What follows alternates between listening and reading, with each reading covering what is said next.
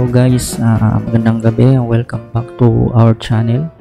And for this video, our topic is all about the new rank classification of the police non-commissioned officer. Kasi yung another video is about naman commissioned officer. So for now, let's focus on the police non-commissioned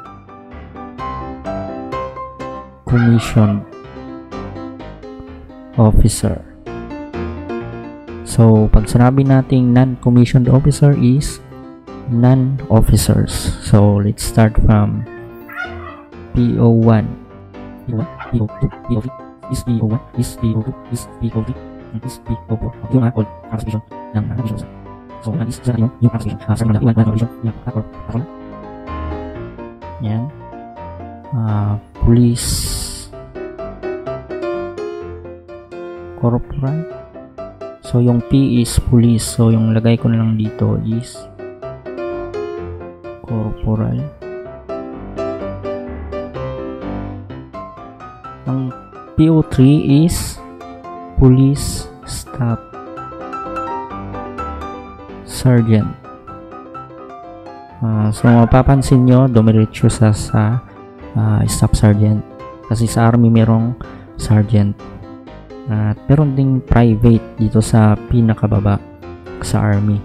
So tingnan nyo na i-memorya nyo na walang sergeant sa PNP. So staff sergeant. Ito naman is police master sergeant. Yan, master sergeant. Ang SPO2 is police senior master sergeant. Senior master sergeant.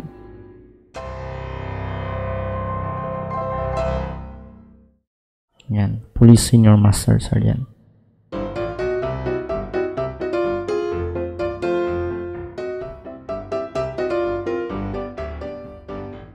Yung SPO3 naman is police chief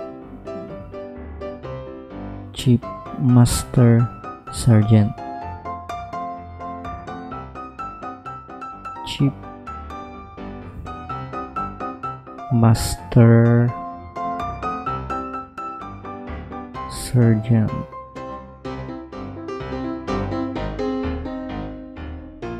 While yung SPO4, yung pinakamataas na rangko ng non-commissioned officer is police executive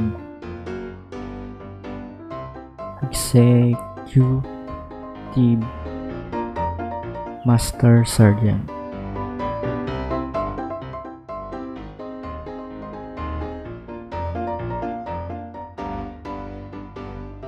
Yan, police executive master sergeant.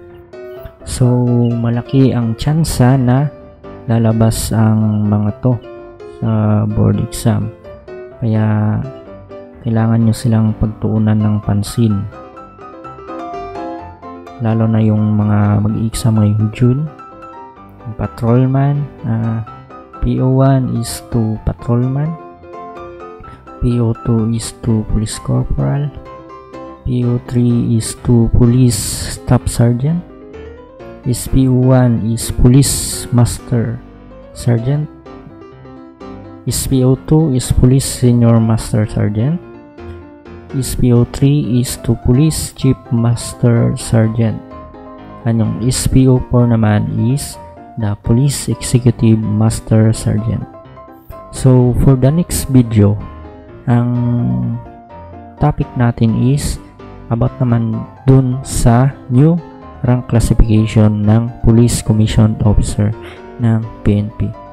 So kung hindi ka pa nakasubscribe, please subscribe